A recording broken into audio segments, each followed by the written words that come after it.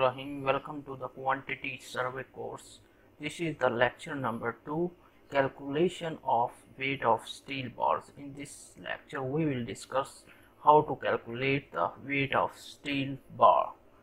So weight of steel bar formula to calculate if we have length in meter. Here if we have length in meter, then this is the formula: d square L divided by 162. It will give us a weight in kg. Here d is the dia of the steel bar and L is the length of steel bar. In case if we have length in feet, then we put this formula to calculate the weight of steel bars in kg. D square L divided by 533. So let's solve our example.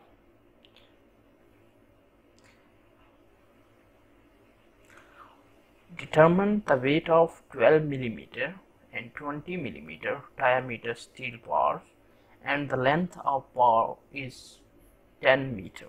We are given the length of bar and the dia of bar.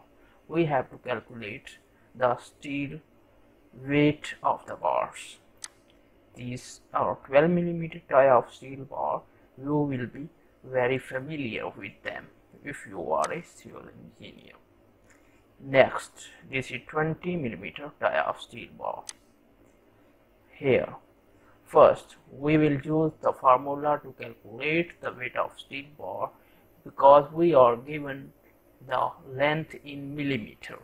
We are given the length in meter. We have 10 meter length of steel bar. So this is the formula: d square L divided by 162. Hence the weight of steel bar will be 12 millimeter dia of steel bar.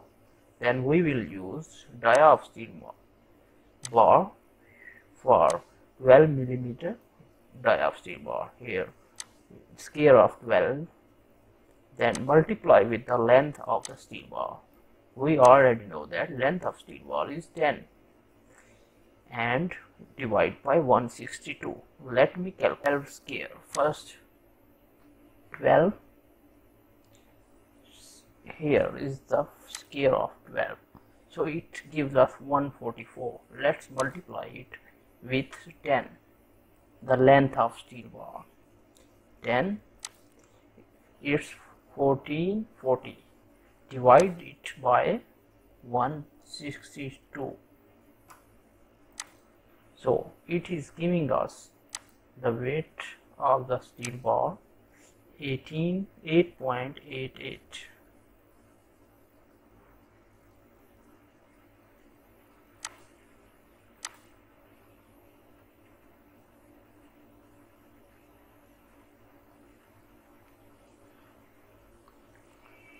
Let's move to the 20 millimeter dia of steel bar. So we will use this formula: 20 square into 10 divided by 162. That's 20 square, take a square, then multiply it by 10, then divide it by 162. Here you will find the weight of the bar: 24.69. So this was how to calculate the weight of the steel bar. We have a length in meter, so we use this formula: d square L divided by 162. But in case if we have the length in feet, then we will use this formula: d square into L divided by 533 is equal to weight in kg. Put the length in feet in this formula.